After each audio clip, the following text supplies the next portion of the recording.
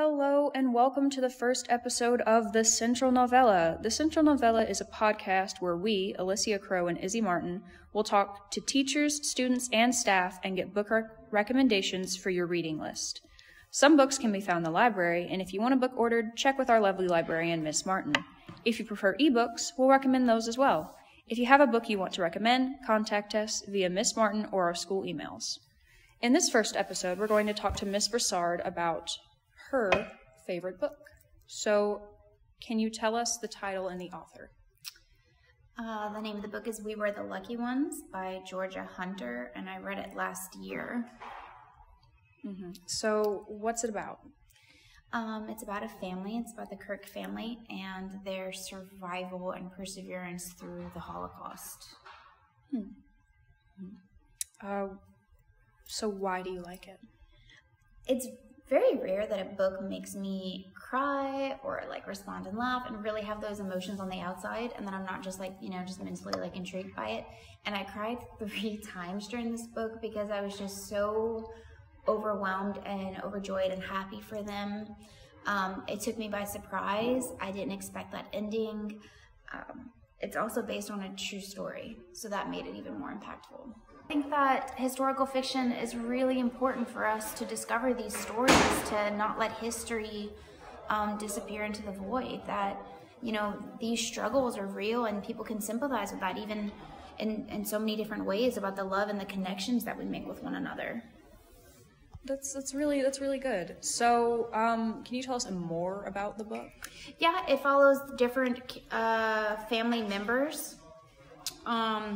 And so the chapters rotate between them. It also takes place in different countries, which I thought was interesting. Like, some family members are in South America, others are trying to get to the United States, others are in Poland, stuck there. Some are in Spain trying to be able to catch a ship out. So it was great to have this different worldview of a scope so large. Normally with historical fictions, we're just focused solely on just this one protagonist, and seeing the struggles of 6, 7 different members and being able to sympathize and be invested in each one of their stories, I think, is a rare thing. So would you say that historical fiction is a favorite genre of yours? Yes, definitely. I love historical fiction. So why historical fiction specifically? I love history. I was almost a history teacher. I just find it intriguing to know, what has happened in our past. And fiction just kind of gives it that spin that keeps you really interested. It keeps it fun. I don't want to say fun. Maybe that's not the right word. I don't know. I just really like it. We all have our different takes. I'm not really into sci-fi because it's too out there for me. And this is just enough where it's seeped in reality that has that spark of fiction. All right, well, thank you. So do you know if this book is in the library? I don't think it is, but I'm going to tell Miss Martin to put it on her list for next year. That's a good idea. But I did just read The Personal Librarian, which is at our library, and that is a historical fiction, and that one's also really good. All right, well. Thank you guys for having me. Thank you. The Central Novella will return in a short moment. Please sit back, relax, and enjoy. And thank you for listening to this podcast. Today we have with us Miss Casey Hale. What book have you brought to recommend today? The book that I've brought for you is The Glass Castle by Jeanette Walls. Can you give us a short, brief summary of what the book is about? Yes, so The Glass Castle is a nonfiction story. It's about the life of Jeanette Walls when she was a child. Her parents moved around quite a bit. She comes from a very dysfunctional family. Her dad is a pretty bad alcoholic, and her mom's kind of a very free spirit, and it just follows her life and what it is like living with 2 very unstable parents, and how she grows up in spite of that upbringing. What message did this story bring you after reading it? I think it really talks a lot about resiliency and the ability to overcome any struggle that you face throughout your life. Why did you like the book? I liked the book because I really liked how honest Jeanette was with her readers. I'm sure it was very difficult to write about the things that she did, and I just really connected with her and the relationship she had with her siblings, and how she was able to still make something really meaningful out of her life despite her childhood. Why would you recommend this book to teenagers in particular? I think because everybody goes through their own struggles. I mean, they may not be as crazy and unstable as Jeanette's, but I think she provides some good insight on just how to really overcome and also kind of understand when other people are struggling in your life that you care about, and not only understand them, but also make that tough decision when you need to walk away from them sometimes. Is there anything else you would like to add about the book that you enjoyed particularly? My favorite part of the book is really the opening scene. I think she does a really good job of hooking the reader right away. She talks about how she severely burned herself when she was a really young girl because she was making herself hot dogs because her parents a lot of the times did not cook for the kids. And I think it's a really powerful scene to just show how, crazy, unstable her childhood was. Can you find this book in the library? Yes, you can, and many classroom teachers have it in their library. The Central Novella will return with your next guest shortly. Please stick around and continue listening. We promise we'll bring you more content and good books. Welcome back to the Central Novella. I'm Izzy Martin, and I'm here with Alyssia Crowe and Kevin Parsons. We are going to do a couple more interviews in this episode and, just try to see where we go book-wise. So, Mr. Parsons, tell us about your favorite book. Well, that's not what you asked me to tell you about. You said tell you about a book that I would recommend. Now, which one are we doing? Tell you about the book you recommend. Okay, the book I would recommend today, anyways, is Children of Blood and Bone by Tomi Adeyemi. So what is the book about? You're not going to ask me to spell that? It's it's a fantasy novel, and I've always been a fan of fantasy, that takes place in this fictional country of Orisha. And in this kingdom, they have outlawed magic. There's like a certain group of people that have magical powers. And if your magical powers are ever exposed, then this king has you executed. They think that they are, a bane to this country. And there is a princess has a servant who touches some like weird scroll, some ancient scroll, and that touching that scroll awakens the servant's magical powers. And so the king has her executed, and the princess is like, oh my God, that was one of my best friends. So she steals the scroll and runs away and finds this like secret rebellion of all these people that have their powers awakened.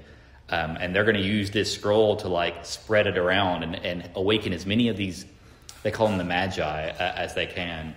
And I love it because like, fantasy is so white and so male. Like people talk about Lord of the Rings being so great, and yeah, I guess it's good and everything, but it's like 6 white dudes go on a journey. They've got like elves and dwarves and orcs, and they happen to all just be white and male. It just seems so crazy to me. And this story has the main character, the protagonist, isn't even the princess. I hate princess stories. It's this girl that her powers have been awakened. So we've got 2 major characters that are female. And then one of the girl magi, her brother's going on the journey with them too, and it's so cool to have this female protagonist, and it's a very African themed story. The author is from Nigeria, and so there's a lot of Nigerian and Yoruba mythology in there. Even the name of the country, the Orisha. Orisha is like the ancient Yoruba word for great spirits, and it talks about the sky mother. So we see a lot of cool African mythology.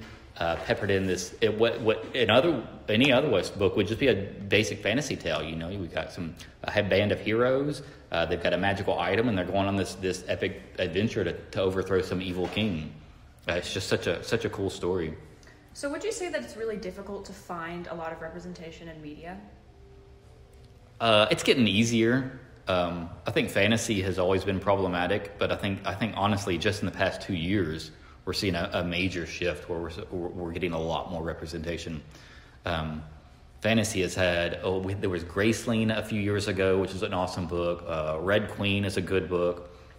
We've seen a shift to see more female representation of media in fantasy.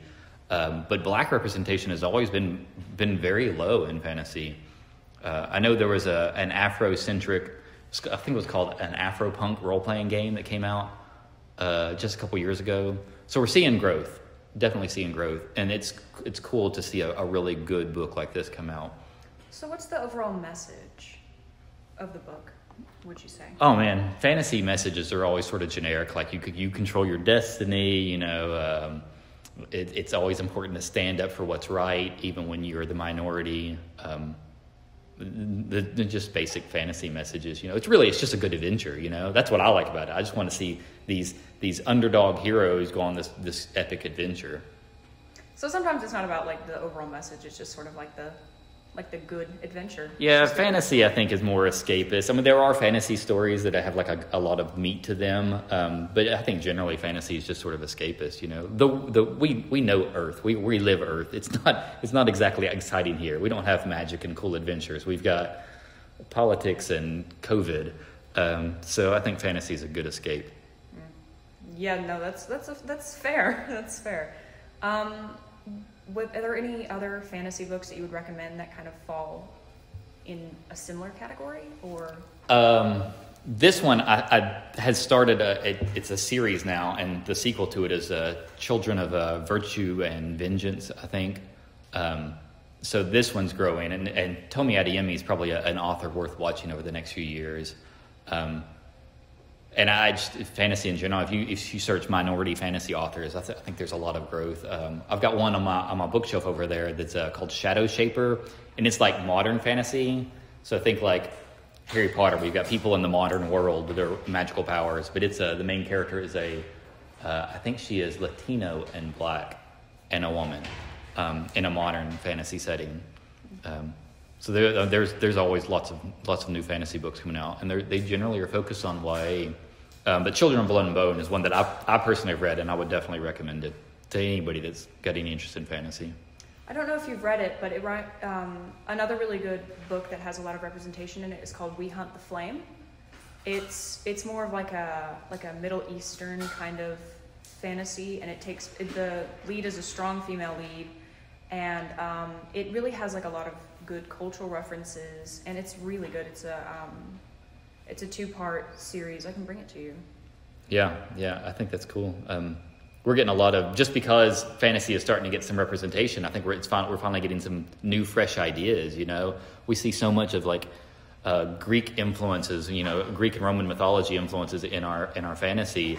And now that we're getting some minority representation, we're getting to see African mythology in fantasy, Polynesian mythology, which it's enriching the whole genre of fantasy, I think. Great, I think so too. All right, thank you for your time. Wait, you can find Children of Blood in the library, right?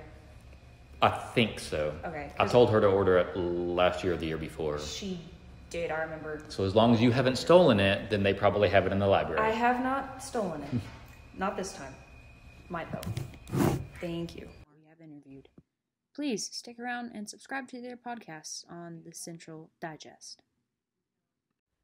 Hello, and welcome back once more to the Central Novella. As a little treat, Alyssia and I are going to talk about our favorite books. Since I am currently the one who has the recorder, I'm going to go first. So, my book that I would recommend to you is called Song of Achilles by Madeline Miller. It centers around the story of the Trojan War from Greek mythology, but it's from Patroclus' perspective instead of the perspective of Achilles or Agamemnon or Odysseus. It starts off when Patroclus is a child, and it starts off with him getting exiled from his kingdom for accidentally killing another small boy. He then goes to the palace where Achilles' father is, and he becomes a trusted friend of Achilles. Then, of course, it goes around their relationship and the fact that they are very much in love. And then it centers to them being in the war. And then something happens that usually never happens in a book, is the main character, the point of view of the story, he dies towards about the end. And the story continues as sort of his spirit watching Achilles grieve, and then being unable to join Achilles in the afterlife because of the decision made by Achilles' son. And it's just a really overall moving book, and I would totally recommend it if you just really want a good heartfelt story, like a good love story, or because in the end, really, their love does triumph all. And I just think it's a really, really good book. I would recommend any of the books by Madeline Miller, but I'm biased because she's my favorite author. And so that's my book. Now over to Alyssia. Hello, this is Alyssia. My favorite book is called Scythe by Neil Shusterman. It is about these two teenagers named Citra and Rowan who are in a world where sickness, disease, and death no longer exist. And the only way you can die is when a scythe approaches you and points you out. Citra and Rowan are picked out by this scythe to become a scythe's apprentice, where they're going to be trained to essentially execute people. These teens must master the art of taking life, knowing the consequences and failures of losing their own, and they are fully prepared for this. Rowan wants to do it at first. Citra, not so much. She was mixed. She had mixed feelings. She did not want to kill people.